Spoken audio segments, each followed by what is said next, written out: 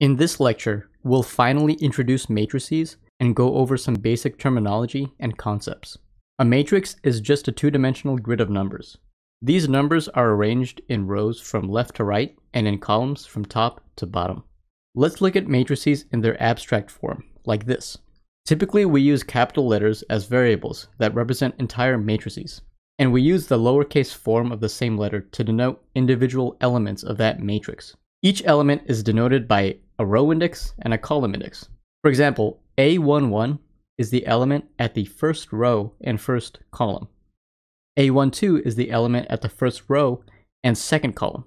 The first index is the row index, and the second index is the column index. We write the row index and column index right next to each other. This might seem confusing, but make sure not to read the first element as A11. It's A11. If we have 10 or more rows or columns, we'd separate the row index and column index with a comma, but if both are less than 10, then we always write the indices next to each other without the comma. In this example, the matrix A has m rows and n columns. This means the last element in the matrix is A, m, n. In this example, and in this course in general, we assume all elements are real numbers, so we say that capital A is a member of Rm by n. Instead of thinking of the individual elements of a matrix one by one, it's usually more useful to think of a matrix as a collection of vectors. For example, you can look at a matrix as a collection of column vectors. There are n column vectors, each with m elements. You can also think of a matrix as a collection of row vectors. We've got m row vectors, each with n elements. Sometimes it's more useful to think of matrices as a list of column vectors, and sometimes it's more useful to think of matrices as a list of row vectors. It depends on the situation. Now that we've defined what a matrix is, let's look at how matrices interact with vectors. We can multiply matrices with vectors, but there are some constraints we have to follow. Imagine we have a matrix A with m rows and n columns, and we have a vector x with n elements. Then we can define the matrix vector product AX. This product is only defined when the number of columns of A is the same as the number of elements of X. If A has n columns, then X must have n elements. If we've met that constraint, here's how we actually compute the product. Let's look at A as a series of row vectors. There are m row vectors, each with n elements. The vector X also has n elements. The product AX is just another vector, this time with m elements. Each element of this new vector is the dot product of the corresponding row of A with X. For example, the first element is the dot product of A1 with X, the second element is the dot product of A2 with X, and the last element is the dot product of AM with X. Since these are all dot products, this explains the constraint. The dot product is only defined when the two vectors have the same number of elements. So what happens when we multiply two matrices together?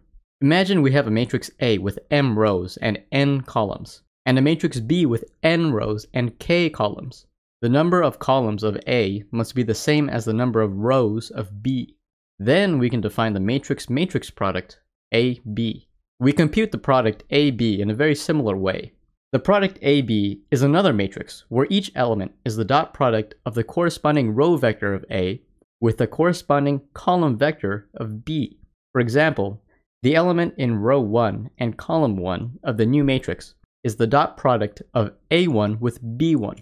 The element in row M and column K of the new matrix is the dot product of AM with BK. This means the new matrix has m rows and k columns. Again, because of the dot product, we see why the number of columns of A must match the number of rows of B. Notice that the matrix vector multiplication from earlier is just a special case of matrix multiplication, where the matrix B has n rows but only one column. We haven't gone over this, but instead of multiplying a matrix followed by a vector, we can multiply a vector followed by a matrix. In this case, the vector is a row vector with n elements. This is also a special case of matrix multiplication, where A has one row and n columns. Now that we've covered matrix multiplication, let's look at why matrices are so useful.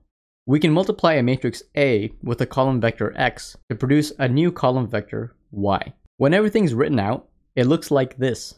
Imagine we know all the elements of Y and A, but all the elements of x are unknown. Then the equation y equals ax represents a linear system of equations where the elements of x are the unknowns. For example, we can look at the first row to get the first equation. y1 equals a11 times x1 plus a12 times x2, and so on all the way until a1n times xn. The second equation is y2 equals a21 times x1 plus a22 times x2, and so on. You get the idea. We can use algebra to combine the equations together and cancel one equation with the others until we have solved for the values of the different elements of x. But that's very tedious, and it doesn't tell us much about the structure of the problem. This representation here is much more compact.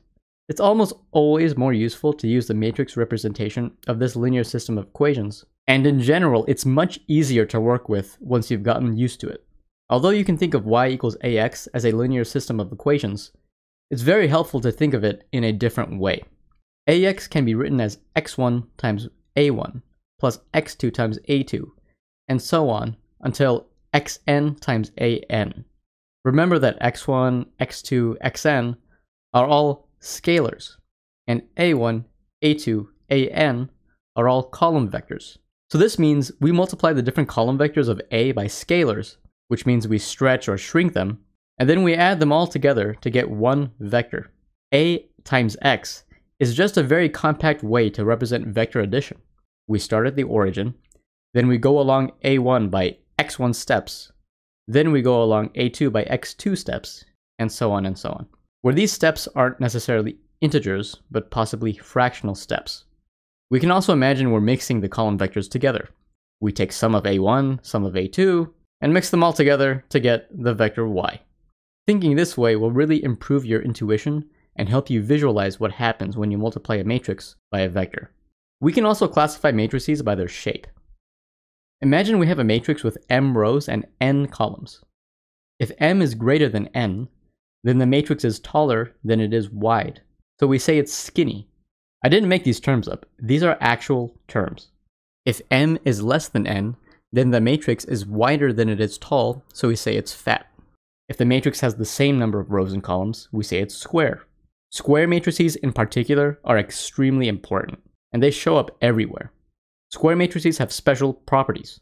For example, there's a special type of square matrix where all the elements are 0, except for the elements along the main diagonal, which are all exactly 1. The main diagonal is the line of elements where the row index is equal to the column index. The identity matrix is called the identity matrix because if you multiply it with any square matrix, you get that same matrix back again. It's like multiplying by the number 1, but with matrices. If you have a square matrix A, then A times I equals A, and I times A also equals A. As a side note, often people will omit the zeros when writing the elements of a matrix. Wherever you see a blank space in a matrix, that space is understood to contain a 0. Finally, note that identity matrices can come in different sizes. You can have an identity matrix with just 2 rows and 2 columns, or an identity matrix with 1,000 rows and 1,000 columns. Now we get to our last concept for this lecture. Some square matrices, some but not all square matrices, have a special matrix associated with them called the inverse matrix. If we have a matrix A with n rows and n columns, we denote the inverse of A as A to the minus 1. The inverse matrix is another square matrix with this property. If you multiply a square matrix with its inverse, in either order, the product is the identity matrix. The inverse matrix A minus 1 inverts the matrix A. Again, not all square matrices have an inverse, but if the inverse exists, it's unique given the particular choice of the matrix A. I'm not going to go over how to actually compute the inverse matrix. You can easily look up the formula, and in practice, people often just use software. The important thing here is the concept of the inverse. Now let's tie everything together. Let's go back to our equation y equals ax. If A is invertible, meaning if A has an inverse, then we can solve for the vector x by multiplying both sides of the equation by the inverse matrix. The solution for the vector x is just A minus 1 times y. Instead of going through all the tedious algebra of solving a linear system of equations, you can just compute the inverse matrix using Python or some other software tool, multiply that inverse with the vector y, And in 2 seconds, you've solved for all the unknown variables. But here's one key thing you should keep in the back of your mind. This only works if A is invertible. But there are lots of real-world situations that can't be represented by an invertible matrix. So what do we do then? That's where the least squares algorithm comes in. And in just a couple lectures, we'll go over it and see why it's so useful. That sums up the very basics of matrices. Next time, we'll go over some important properties of matrices, like the null space, range, and rank of a matrix, and the concept of orthogonality.